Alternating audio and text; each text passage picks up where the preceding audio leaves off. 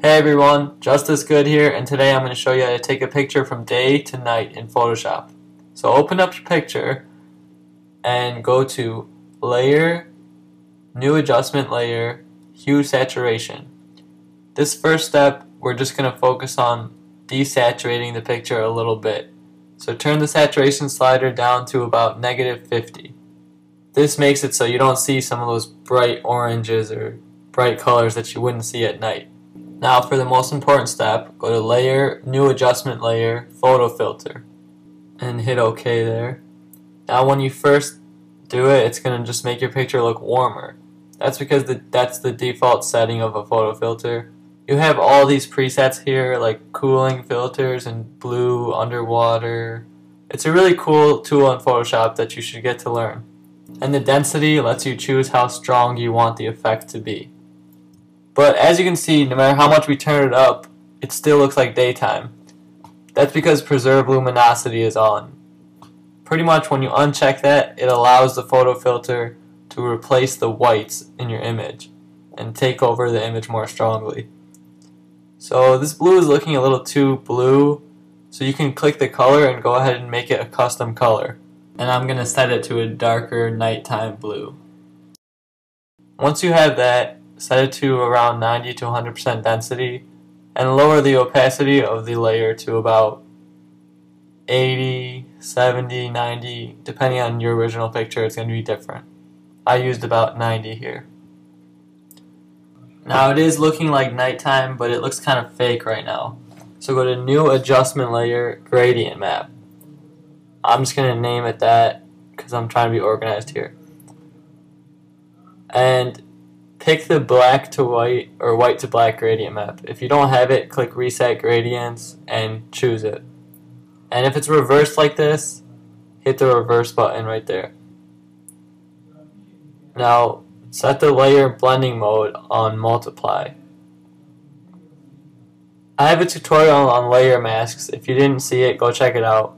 We're going to use the layer mask of this adjustment layer to make only the top portion of it show up. And select the black and white gradient. That's usually the third one, but it's also the first one for me because that's the foreground to background gradient, and my foreground and background colors happen to be black and white. And make a straight line from the top of your sky to the bottom of your sky. But you want to stretch it out far so it blends better. Hold Shift if you want to make a straight line.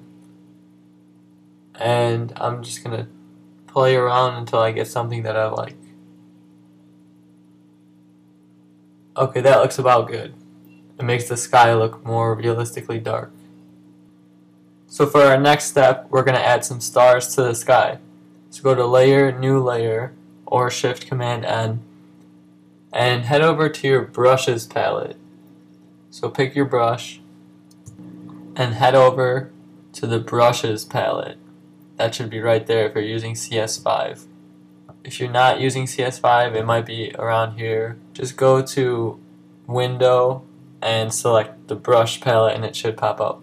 Under Brush Tip Shape menu, make sure your size is at 4 pixels, your hardness is at 100, and turn your spacing all the way up. Also go to Shape Dynamics and turn the size jitter all the way up to 100%.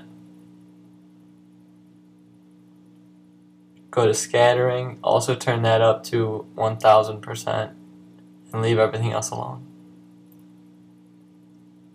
Again, turn the size down to about 3 or 4 pixels.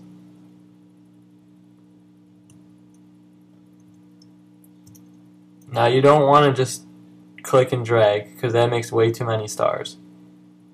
What you want to do is just make sure your opacity is all the way up and just one click. So just dot up your whole night sky with stars. I'm just going to fast forward it.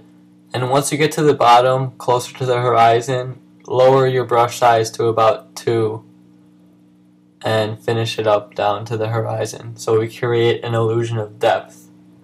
And lower the overall opacity of the stars to about 70%. You can even go as low as 60 if it's looking fake. And to finish up, we're going to create a layer mask on the stars just like we did to the gradient map. So go to Layer, Layer Mask, Hide All. Now you see the layer mask right there, everything's black. So go to your gradient tool and make the white stripe just like you did on your gradient map so that it fades it down when it gets closer to the horizon. And here's the final effect before and after. Thanks for watching, thanks for subscribing, and I'll talk to you soon.